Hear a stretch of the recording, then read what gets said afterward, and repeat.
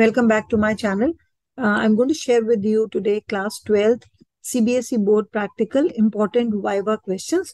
This list of questions is quite exhaustive and almost all the questions that external examiners generally ask have been included. So let us start with questions based on titrations. To begin with, what are different types of titrations done in 11th and 12th? 11th standard, we used to do acid-based titrations. In 12th, we are doing redox titrations, that is KMnO4 Mohr salt and KMnO4 oxalic acid. What is the standard solution? A solution whose strength or concentration is known. What are primary and secondary standards? Standard solutions of primary standards can be prepared by direct weighing, for example, oxalic acid and Mohr salt, whereas for secondary standards, they cannot be prepared by direct weighing for reasons of presence of impurity or the compound is less stable, etc. Why is KMnO4 not regarded as a primary standard? Because it is difficult to obtain it in pure state because it contains MnO2 as an impurity most of the times. Why is Mohr salt preferred as a primary standard in volumetric analysis over ferrous sulfate? Why? Because ferrous is readily converted to ferric sulfate by oxidation, and Mohr salt is more stable and does not readily oxidize in air, whereas ferrous sulfate salt is readily oxidizable. Why is dilute sulfuric acid suitable for permanganate titrations? KMnO4 is a good oxidizing agent in acidic medium and converts to Mn2+. If acid is not used in neutral medium, it gets reduced to MnO2, giving a brown precipitate. So we use dilute sulfuric acid to create this acidic medium. Why is nitric acid or hydrochloric acid not used to create acidic medium in permanganate titrations? Because nitric acid is itself an oxidizing agent and it helps to do the oxidation.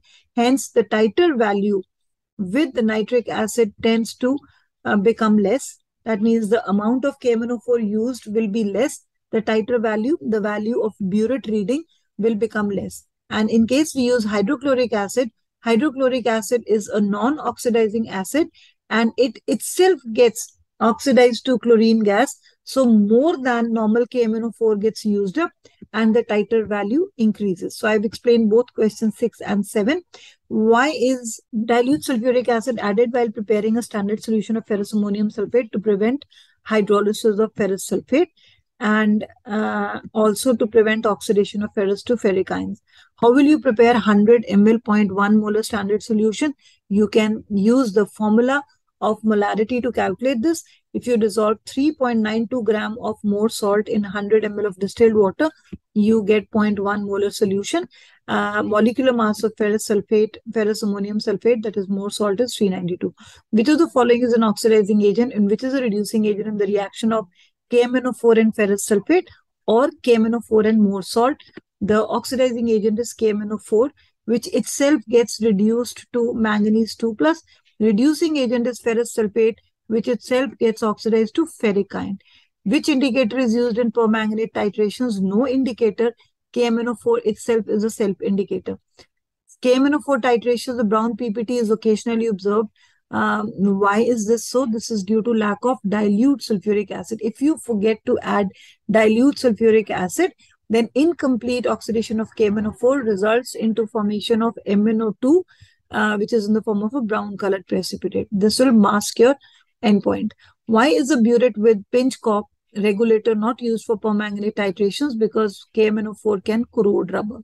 Why do we heat oxalic acid solution containing sulfuric acid up to 50 to 60 degree in the permanganate titration? Because oxalic acid reaction is slow and because of high energy barrier. So in order to overcome that energy barrier, to provide extra energy, temperature must be raised during oxalic acid titration. Why should a titration flask not be rinsed?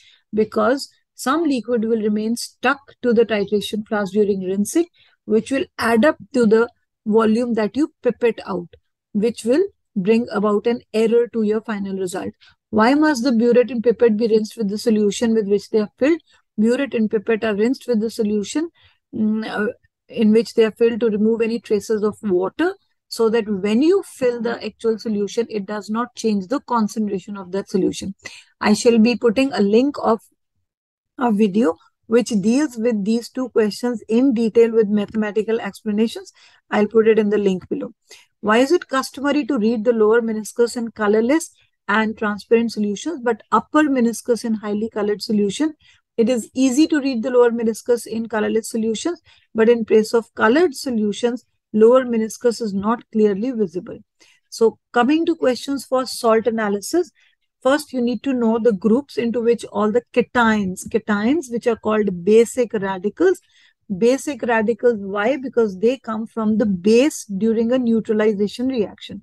For example, sodium hydroxide plus HCl to give sodium chloride and water.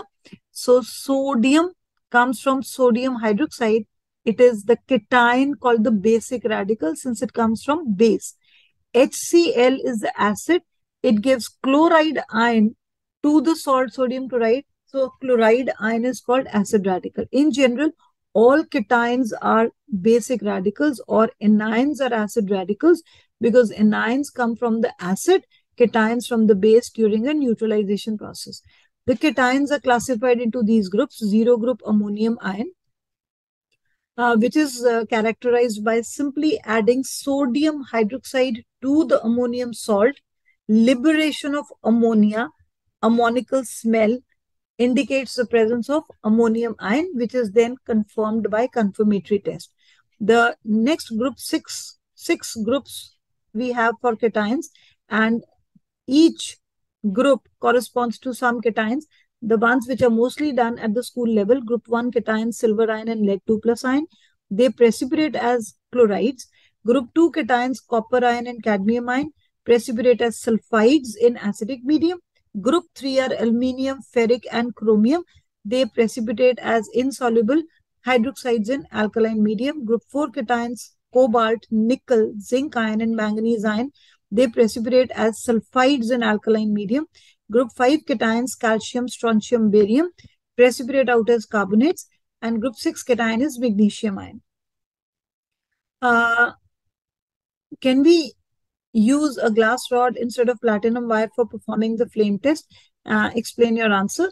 We cannot use the glass rod because platinum is unreactive, does not produce its own extra color in the flame, masking the presence of other metals.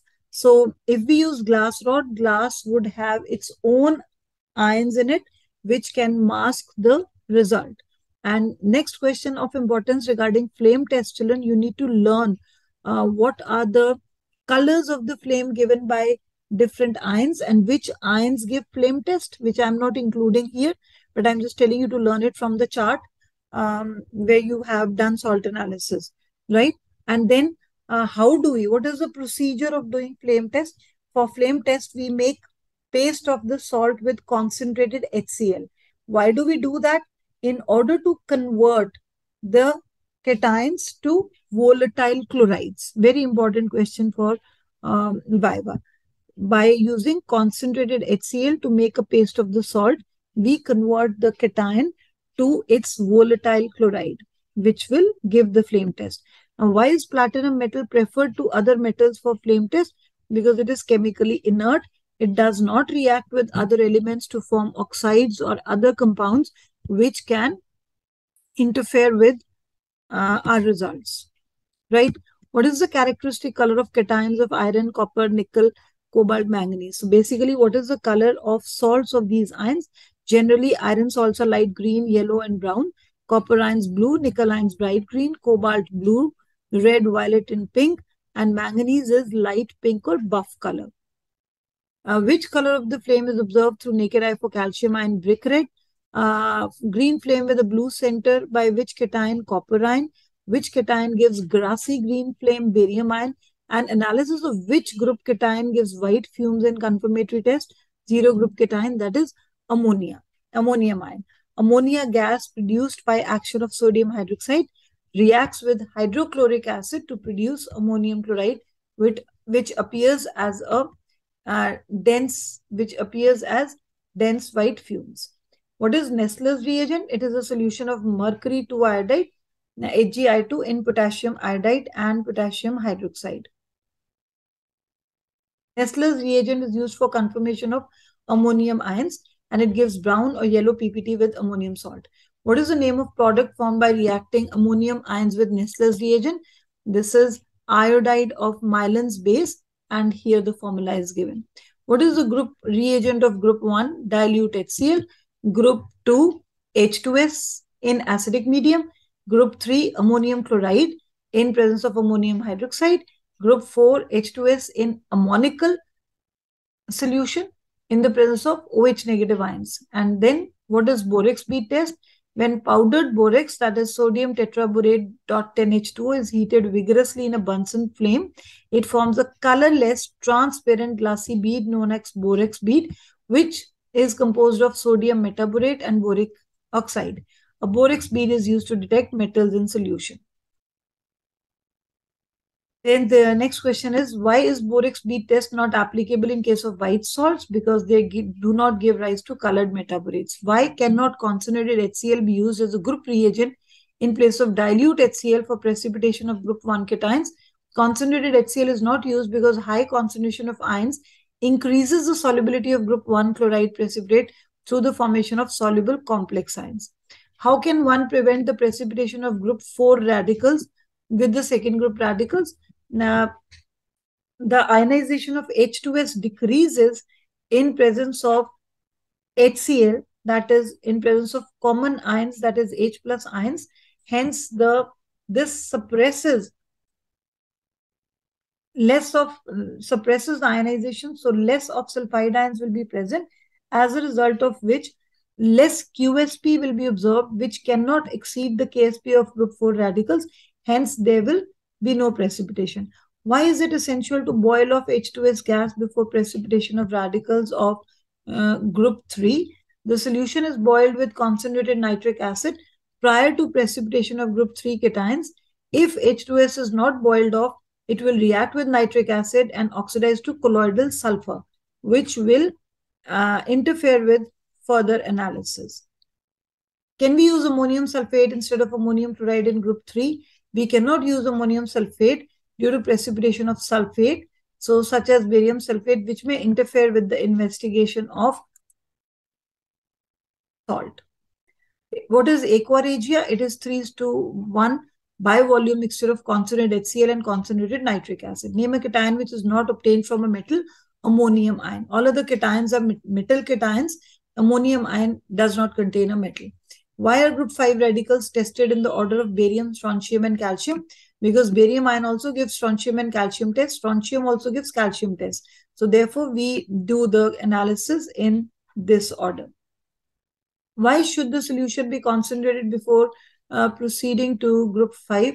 Before moving on to group 5, solution is concentrated by adding an excess of ammonium chloride to ensure that the ionic product of group 6 cation, magnesium ion, does not exceed the solubility product and thus does not precipitate with group 5 cations.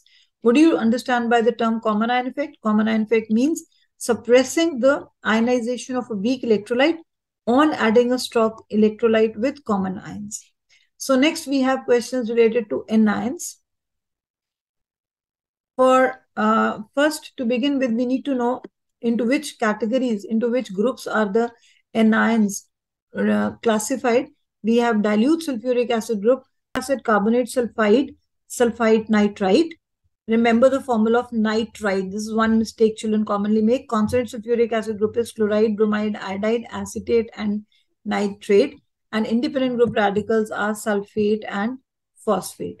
So what is a radical? A radical is an atom or a group of atoms that carries charge and behaves as if it were a single unit in a chemical reaction. Then what are acidic and basic radicals? As I've told you, acid radicals are negatively charged anions and basic radicals are positively charged cations. Explain the value of preliminary tests.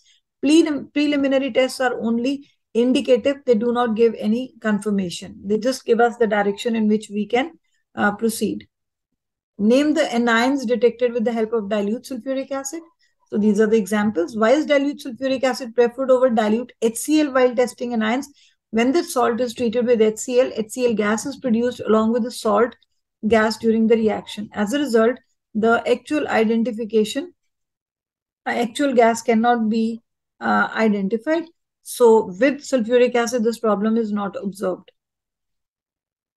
Next, we have Why does a lead-containing salt turn black after a long period of time in laboratory? Due to formation of black lead sulfide in atmosphere as a result of H2S action. Name the anions detected by concentrated sulfuric acid, chloride, bromide, iodide, nitrate, acetate. What is water extract? Water extract is nothing but a solution in water. It's also called as OS or original solution. What is lime water? What happens on passing carbon dioxide gas through it? Lime water is calcium hydroxide. Carbon dioxide turns lime water milky, and due to formation of calcium carbonate, and on passage of excess, milkiness disappears. Is there another gas besides carbon dioxide that causes lime water to turn milky? Sulfur dioxide gas shows similar reactions as carbon dioxide with lime water. Carbon dioxide gas and sulfur dioxide both turn lime water milky. How will you distinguish between the two? Both will be passed through a solution of acidified dichromate. Sulfur dioxide causes dichromate to turn green, whereas carbon dioxide has no effect. What is the role of paper pellet in nitrate analysis with concentrated sulfuric acid? Nitric acid is reduced to NO2 more easily by using a carbon-based paper pellet, because carbon acts as a reducing agent, helps in conversion of nitric acid to NO2. How is the ring test for nitrates carried out? Freshly prepared ferrous sulfate is added, followed by concentrated sulfuric acid along the walls, and a dark brown ring is formed.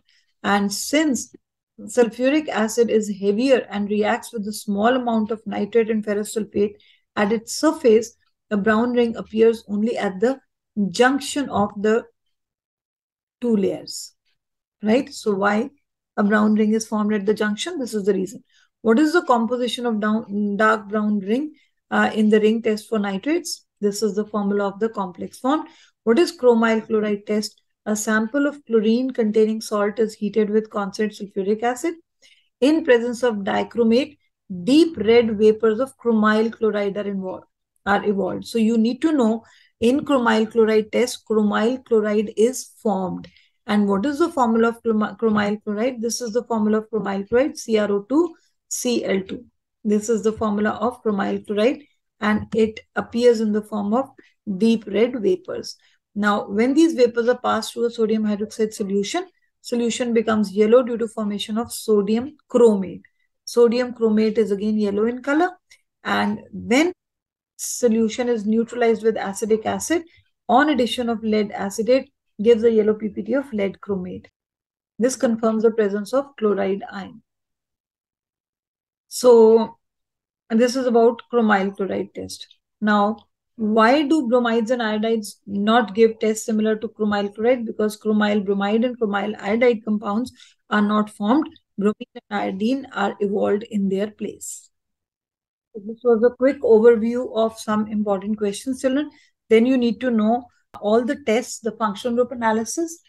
That is the main tests that are used to distinguish between alcohols, phenols, benzoic acid, etc., aldehydes, ketones. Whatever you've done in your school, you should know those tests.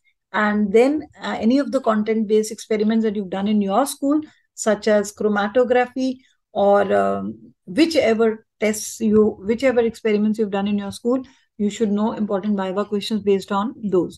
Now, I have detailed videos about salt analysis, introductory videos, explanation videos, how to write the experiment, and videos of each of these practicals. So there also all the important whys and why nots of the experiment have been discussed. You can go through those in order to be a pro at Viva. So I hope you all prepare well, and all the best, children. Do well, prepare well. May God bless you all. Thank you. So if you like this and this is helpful, please like, share, and subscribe. All the best.